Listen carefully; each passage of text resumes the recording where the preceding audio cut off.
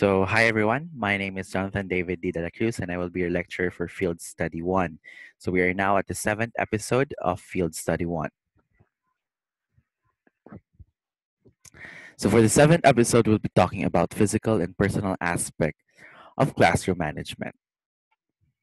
So, why is it important for us to have an effective classroom management? So, number one is that it increases the chance of the student to success since there is, as I have mentioned in the previous episodes, that the students can have an established um, routine, right? Like say, for example, saying good morning.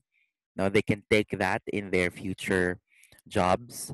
That's a simple greetings, but that actually influences the perspective of the student or the learner towards working. Apart from that is inside the classroom towards success in learning is that they can focus more on what's more important on that session, on that class, para pag-aralan nila yung topic at hindi na aralin yung routines, okay? And number two is that paves the way for teacher to engage student learning. So once the routine is already established, the teacher could already no use it continuously along the academic year, and then eventually, no, the teacher could actually jump into right into the discussion already. Next is that it helps create an organized classroom environment. Of course, having an organized classroom environment is very important when it comes to learning because it allows the learner to concentrate in their learning and allows the teacher to concentrate on their teaching.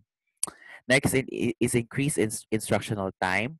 So, meaning that there's more time for the topic to be discussed, and then creates consistency in the employment of rules and regulations. Again, take note the rules established on the day one should be the rules used or utilized until to the end of the school year. But there were changes along the way. It's definitely understandable, but as much as possible, we want to use the established rule in day one up to the last day of their classes with you.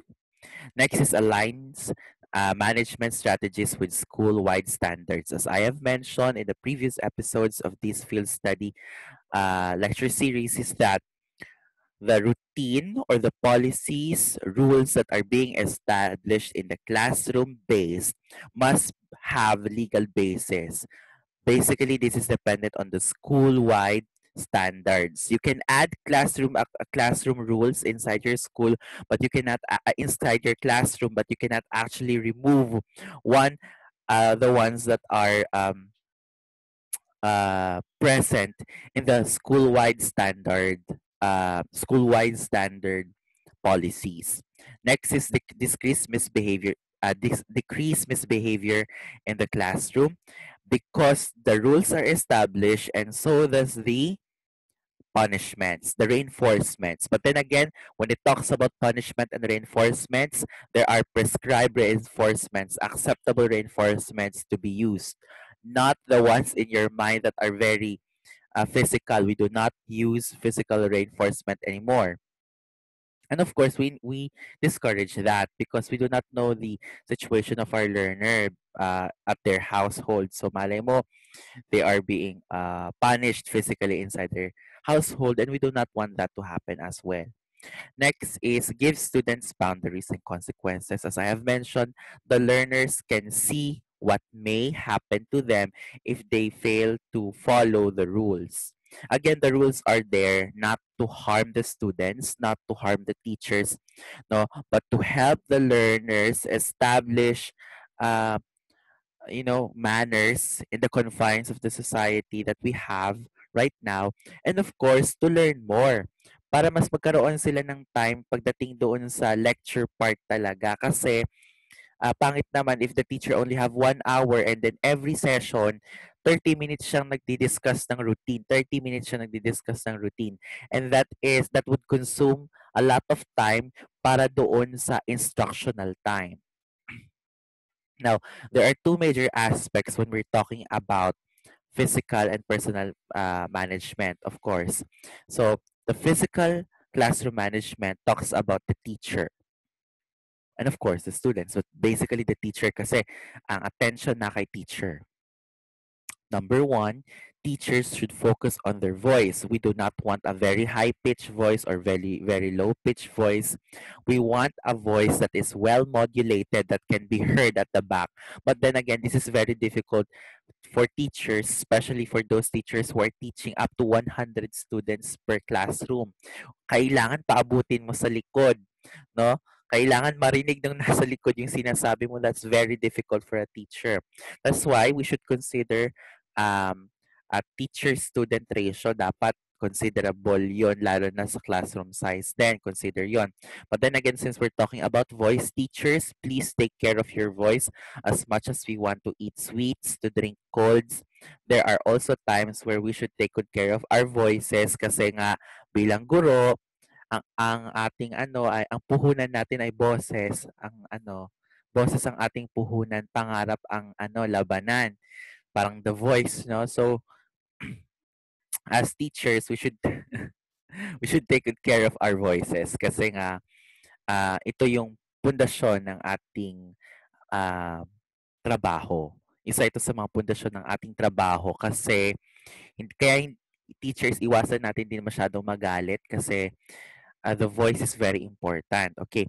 Now, going back to ano nga ba yung voice na gusto ng bata, ayaw niya na masyadong mataas, ayaw din niya na masyadong malakas, ayaw din na masyadong mahina, no?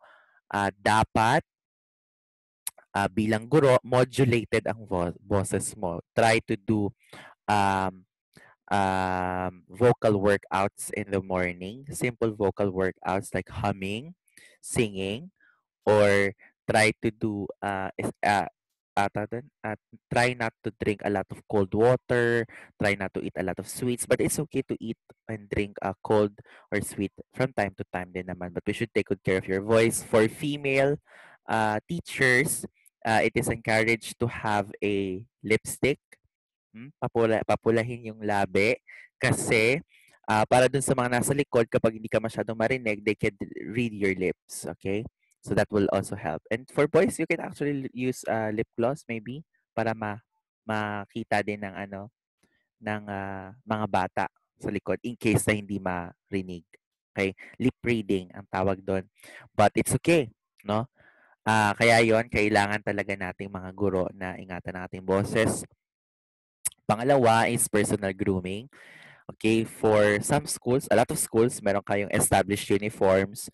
For universities, wala masyadong established uniforms. But then again, kahit na naka-uniform ka, kailangan properly groomed ka pa rin as teacher.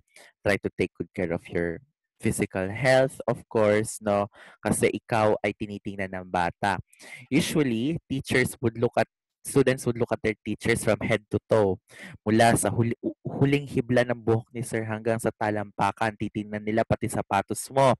Tapos sa susunod na pasok mo, makaalala na naman nila kung ano yung suot mo. Kaya minsan maganda din pag naka-uniform kasi kapag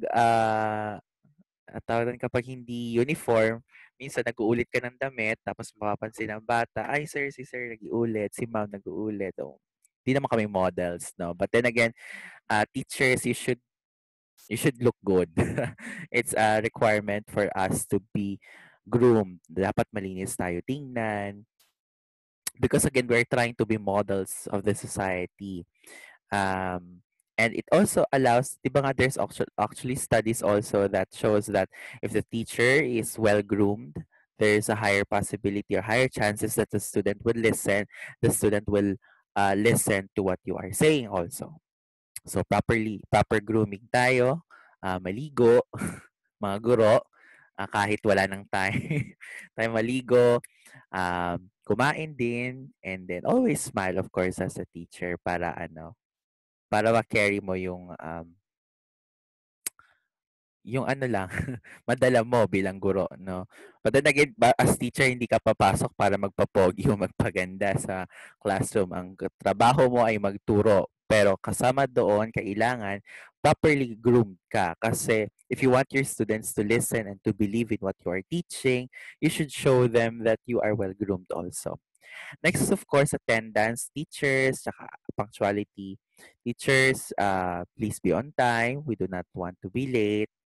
And kung a-absent man, dapat reasonable because kapag umabsent ka, bilang guro, ang maapektuhan po ay estudyante. Hindi lang isa, hindi lang dalawa, hindi lang tatlo, kundi 50, 60, minsan 100 estudyante pa per class. So, ilang sections pa yung tuturuan mo. So, pag umabsent ka, sabihin niyo po. Okay? And although ang teachers ay may bakasyon, kasi bakasyon ng bata, hindi po talaga yun bakasyon kasi meron po trabahong binibigay sa mga teachers. Kasabay nun, pinapa-attend sa seminars, sa mga trainings, tapos may mga trabaho pa, may mga paperworks because again, the job of the teachers doesn't end when he or she enters the classroom, okay?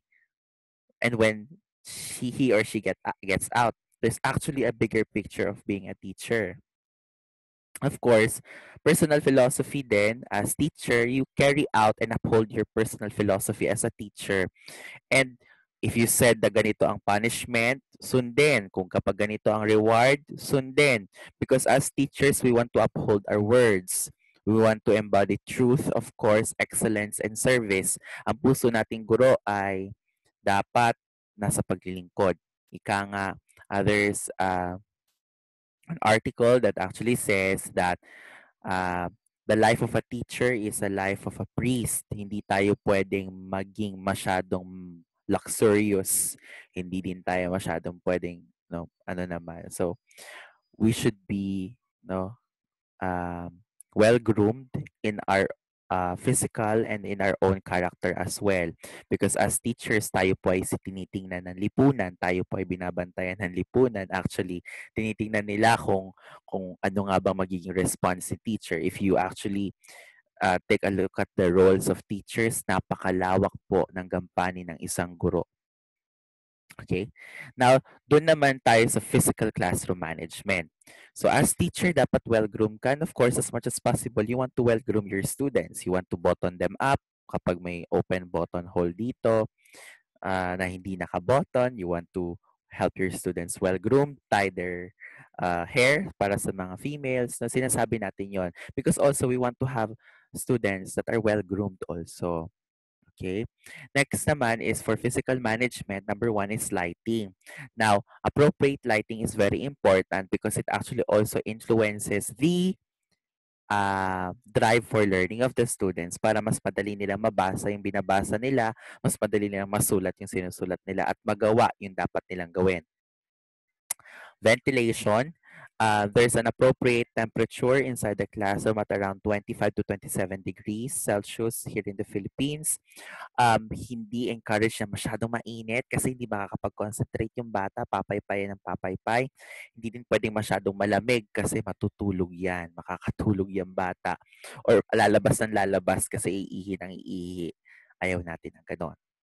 Seating arrangement is also very important. It's up to you kung anong seating arrangement ang gusto mo. Others use horseshoe, others use V-shape, no? Kung ano yung mas makikita mo mas appropriate, so be it. Next is structure and design of the classroom. Of course, it's very important. Whiteboard pa, maganda. Butas-butas na blackboard. Ayaw natin ng ganon. Upuan. Dapat maayos din yung mga upuan natin kasi doon nakaupuan. As students, no, yung upuan ninyo, wag yung sulatan ng scribbles kasi hindi lang kayo ang umuupo doon. Pangalawa, that's your learning space and learning area. Wag niyong sirain yung upuan ninyo. And then, windows, linisin. Kaya nga I actually encourage students should actually clean their classrooms. Kasi kapag silang naglinis, mas papahalagahan nila yung nilinis nilang classroom.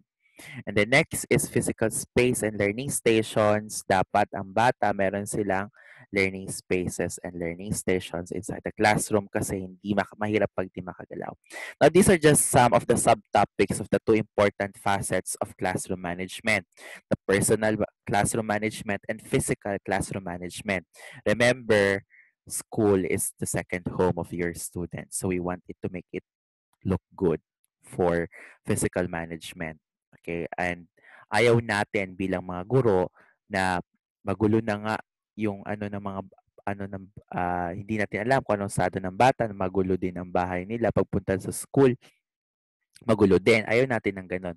Actually, we want to establish manners, good manners inside the classroom to keep it clean, to keep it organized para pagdating nila sa bahay nila, organized and clean din sila sa kanilang mga tahanan. Actually, parents actually love when they see their they see their kids cleaning sa school. Sinasabi pa nga minsan ng mga magulang, baka sir, baka pwedeng sa bahay din maglinis din yung anak ko, 'di ba? A friend of mine shared it. So, so you see, no, classes management is not very easy. It's not um, it's not an easy task. Kasi you have to keep yourself clean. You need to step up as teacher, and also dapat malinis din yung classroom mo. Dapat maayos yung classroom mo, appropriate for learning. There is no perfect classroom. Face-to-face classroom or virtual classroom. There's no perfect classroom, but there is an appropriate classroom. Now, my discussions are just confined or limited to face-to-face discussions. But then again, when we talk about virtual learning, it's far more difficult because the situation of the learners in their homes is difficult in the situation of the teachers sa tinuturuan niya. So, hindi mo talaga makokontrol. Unlike if you are face-to-face, you can actually somehow control the temperature, yung electric fan palakasin. Somehow, pa-open yung lightings, 'di ba? O kaya pabuksan yung mga bintana for ventilation or aircon. But pagdating sa bahay, hindi namin alam mga guro kung ano nga ba ang kalagayan ng mga estudyante sa kanilang mga tahanan habang nag-online classes. So actually, I consider classroom management as one of the most difficult facets to do, especially here, especially in doing online classes. So that would be the end of our discussions for physical and personal aspects of classroom management. Should you have any questions, please feel free to email me. And thank you, and God be with you.